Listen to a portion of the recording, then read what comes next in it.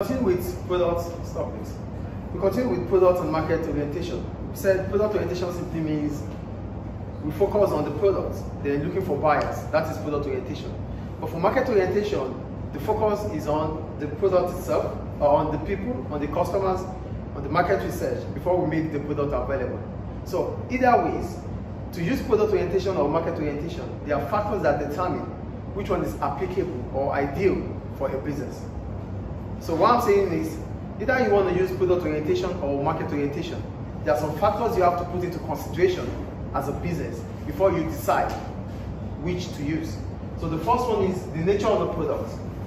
We'll talk about the nature of the product I wrote. Products which continuously need innovation, such as technology, electronics, we definitely need research. There are some products, they continuously need innovation. That means innovation. You have to make them new every now and then. You have to continue to find the latest for them. People would want or demand for latest. That is what innovation is about. So you continue to make improvement on those products.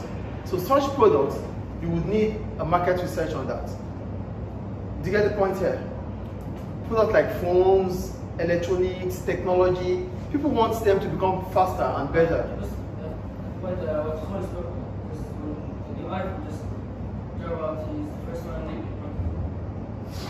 I can't get you. Yeah, that's a business. They don't produce, they sell. We're talking about businesses that produce.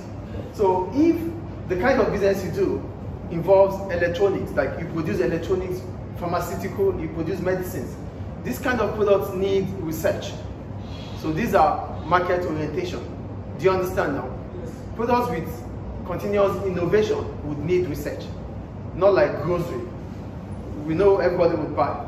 So there's no research about those ones. They are natural. But when it comes to innovation, we want the latest. So the world is becoming, it's a global village. And whatever electronic gadgets we use are becoming smaller with more technicality. Yes or no? So these are research. We need research for these things. That's the first point. The second one, policy decision. When we talk about policy decision, we're talking about the objectives of the business itself. So if the objective of the business is about technicality, it means you need to focus on the product. If the objective of the business is to increase market share, it means you need to understand or you find things about the customers, about market research. So what I'm saying is this. The policy decision, this is based on the business itself, its objectives. So what are your objectives? If your objective is about technicality, you want to produce products with technicality, then you focus on product orientation. Or if your objective is to sell more than those of your competitors, then you need to understand how the market works, how customers' behavior, you need to identify it. Do we understand or not? The policy is about the objective of the business. If the objective of the business is to produce products with more technicality, then you don't need to find customers. You just have to put focus on, put effort in producing the product. Then the customers will come. That is your objective. But if your objective is to increase market share, to increase market share means you have to get more customers than those of your competitors. To do that, you need to make market research. Do we understand the second point about policy decision? Yes. Policy decision is about the owners of the business, their objectives. If your objective is market, to increase your market share, it means you want to increase more, you want to get more customers. To get more customers means less customers for your competitors. Because all the customers are on earth, not in the heaven. So to get customers here, it means some of your competitors are losing their customers. For them to lose their customers, it means you are able to convince them to start buying from you. So that means you need market orientation. And we understand market orientation here, policy decision. Then the third one, the view of those in control. The directors of the business, not the owners now. The directors of the business, the managers, they have different career paths. Some managers are engineers, they have engineering background. Some managers, some directors are accountants, their background is accounting. So they're going to have different views, different orientation about market or product. If the director of the business is an engineer will focus on technicality, yes or no? So an engineer will think more of product orientation, while an accountant who deals with figure would think more of market orientation. Do you understand the third point here? The views of those in charge, the views of the directors, the managers, their background, where they are coming from. Accountants will think about figures, money, so they want more customers. Engineers will think about technicality. They want the product to be sound. Do we get it? So if an engineer runs a company, the engineer will think more of technicality, which is product orientation. If an accountant runs the company, he or she will think more of market orientation because he or she needs figures. Do we get it, please? And the third one, or second to the last one, the degree of competition, the kind of market we are in. So if the market we're in is fierce, that means there's high competition in the market, we need to find more customers. We need to have edge over our competitors. Then we think about market orientation. Please be here. We talk about market. The one I'm talking about is the degree of competition. For degree of competition, what we're saying is this: if the market is highly competitive, you need more customers to yourself. So what are you supposed to use? Market orientation. But if there's less competition in the market, then there's no focus on the market research. You focus on the products. Note, in economics we talked about consumer assumptions and producers. For producers, they think more of quality. They think about finding a product or a supplier that gives them more quality if the price is the same.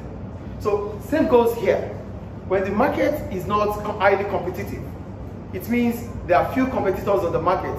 Consumers will have limited choice to make.